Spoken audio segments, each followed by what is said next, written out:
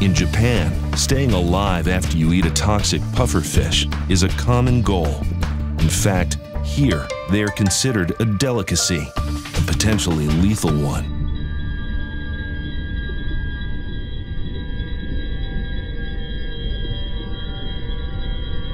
Their skin and liver contain tetrodotoxin, a lethal paralyzing agent. One bad slice of pufferfish sashimi can kill a grown man.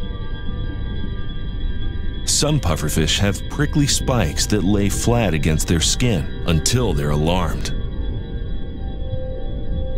It gulps down water into its elastic stomach, bloating its body into an instant beach ball. Oddball defenses are good in theory, but what about in practice? Let's find out in an underwater battle royale. In this corner, the reigning featherweight champion, HR Puffinstuff.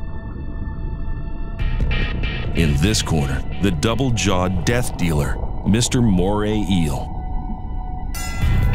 The eel strikes first, but the pufferfish moves up a weight class.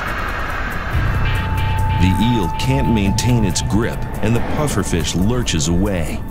Oddly enough, the pufferfish saved not only its own life, but the eel's as well. Had the eel managed to make a meal out of the toxic puffer, it would have been its last.